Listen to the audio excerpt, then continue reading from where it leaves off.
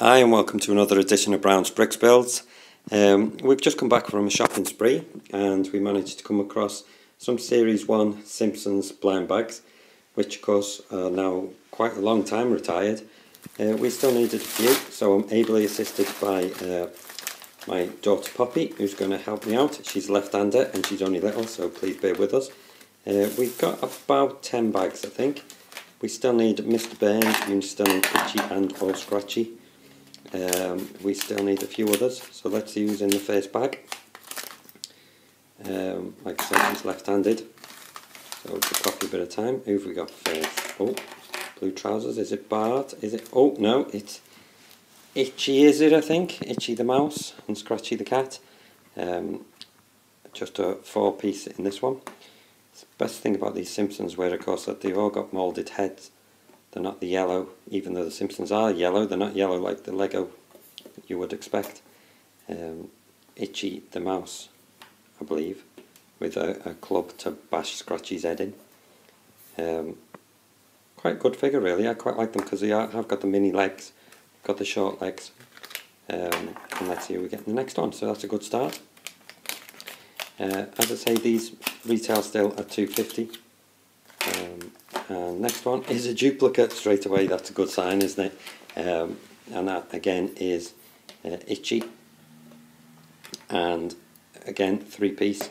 But saying that, the moulding on his jacket and the moulding of the head does make him a valuable piece. Not many of them about, and of course once you're looking at the Simpsons, there is a dual market in these. These sell really well on places like eBay and that, so I'm not sure, I'm always a bit loath to sell me duplicates, but it needs must, and I may well end up with a few of these on eBay, but let's have a look. Okay, so Poppy, will you move on? It's into our third bag. She's doing a good job, she's got better nails than me. And like I say, left-handed, even left-handed scissors don't help, do they? And who's the next one? Oh, this is a good one. We've already got this one ourselves in our collection, but Krusty the Clown I particularly like. Love the pink shirt with the yellow arms and the white gloves and the white face of course, which is Krusty to a T. But most importantly, I think I like the moulding on that head. Just take a look at that. It's absolutely perfect rendition of him from the cartoon. That they are tricky to put on the pies. I think I might have to stop the video in a minute and help her put the pie on, because she is struggling. Just in over, yep, there we go. So we're back. The pie is now in place and Krusty is there. Perhaps if you do the fourth one. So, just be careful not to cut through the instruction bag as well, inside the bag. I was very fortunate because the independent shop that I bought these from has also given me a huge display pack, which I may well review for you at a later date. Brilliant shopping at independent toy shops. Oh, this is a good one. So this is Scratchy, I believe, the cat. This has got a moulded, one of the first ones to have a moulded tailpiece, which wasn't, like the skirts, wasn't fabric. Again, brilliantly moulded head, absolutely perfect detail, and using the axe from a couple of minifigures ago with the lumberjack one. But the facial expression on Scratchy's brilliant, absolutely spot on. I've got them to a T, and that's what I loved about this series, was the fact that they looked so much like the characters. Second series were the same, but I think Homer and Marge in the second series didn't need to exist. Neither did Maggie or Lisa, actually. Oh, these are a good one. This little baby Maggie. She's only a 3-piece with that lovely teddy bear. Bobo, is it? From one of the Simpsons episodes, the Rosebud episode. Again, Maggie was a good one, but the second series Maggie was almost identical. You just got Santa's little helper with it, and that was, I felt, was a bit of a disappointment. I can understand why they did it, because for people who didn't get the first set, but the second set I felt was a bit disappointing, and the sales reflected that as well, I think. Okay, so we're not doing too bad. One duplicate out of 5, halfway there. Let's have a look at who we get next. And I believe we have another Scratchy. So 2 Itchy, 2 Scratchy. Again, I'm not that bothered about that. There's good saleability in selling them as a pair on eBay. People will enjoy the fact that you've got Itchy and Scratchy. Again, that beautiful moulded tail, moulded chest bit, torso, and that fantastic head. Well done, Pops, you're doing a good job. A little bit of of help with their hands maybe, but you are doing a fantastic job. Here's me stuck behind the camera just filming. Brilliant. So there you have, you've got your 2 itchies, 2 scratchies, a crusty and a baby Maggie. Let's see who's in the next one. This is our 6th bag. Thanks, Pop. Okay, that looks like the body of Grandpa to me.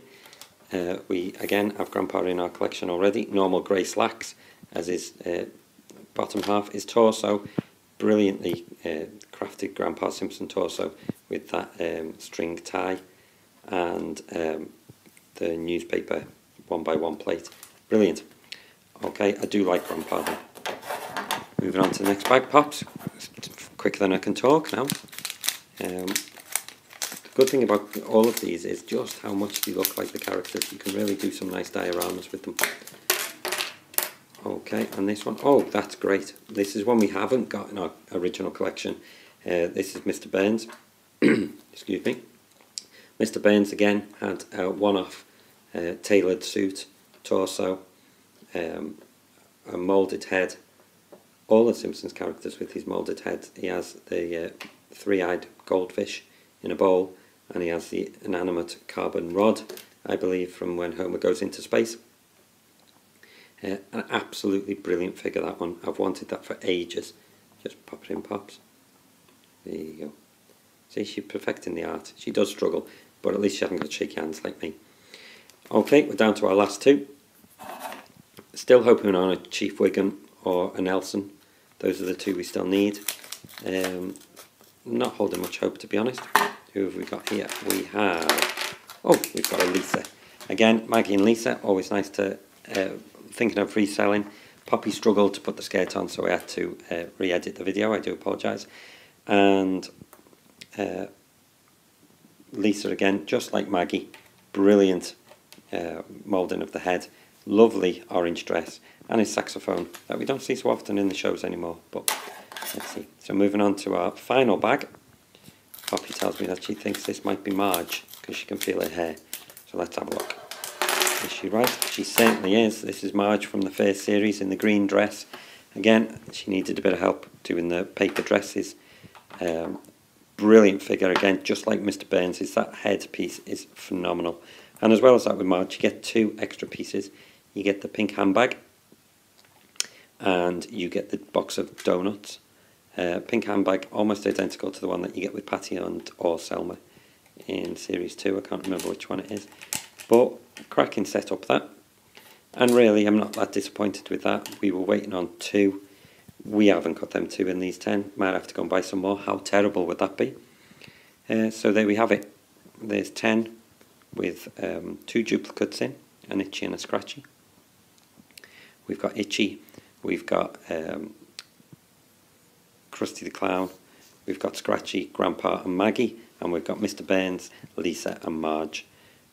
All in all, a good buy. Thanks for watching and leave a comment or 2.